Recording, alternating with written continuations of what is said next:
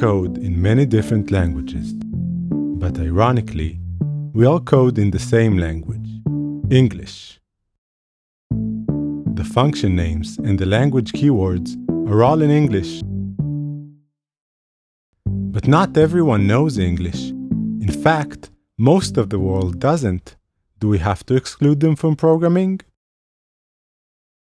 This is Lamdu. Lamdu is a programming language where the code is stored as a data structure. One of the benefits that this approach enables is that code isn't in any specific natural language. The user can choose to view the code in any natural language that they like. It's just a display preference. This is how it works. Even though Lamdu has a text-like user interface, the code is stored as a data structure. When referring to the function sum, a textual language would actually store the text sum in the code. In Lamdu, it's referred internally by a unique identifier. The identifier corresponds to the function definition, which also doesn't store the name sum, but instead points to a name object. The name object stores the name in several languages. Let's see how it looks like in Lamdu. If we press Enter on the use of sum, it opens up the sum function. The Enter key on its name and its definition opens the name object. Lamdu currently supports English, Italian, and Hebrew. Let's give this function a new name, total. Note that when we change the name of the function, it also appears in the call site. Unlike textual programming languages, in Lamdu, renaming the function is a single change in the data structure. I'd like to give a mention to some related works. There are actually quite a few non-English programming languages, each still targeting a specific natural language.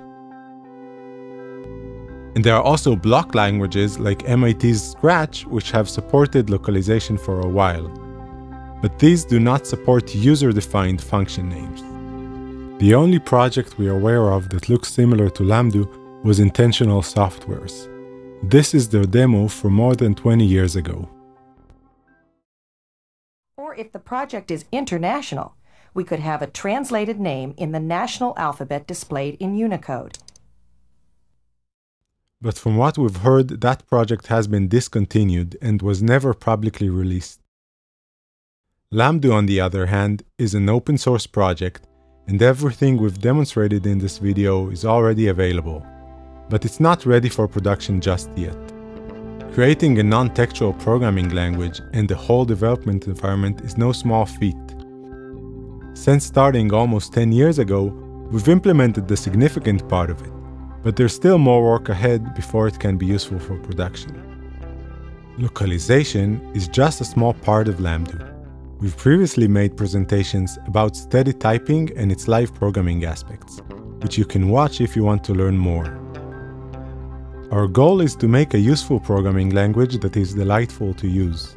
Lamdu is currently coded in Haskell, and the long-term plan is to make it self-hosted. If you share our vision for programming, we would really love your help and welcome contributions of all kinds.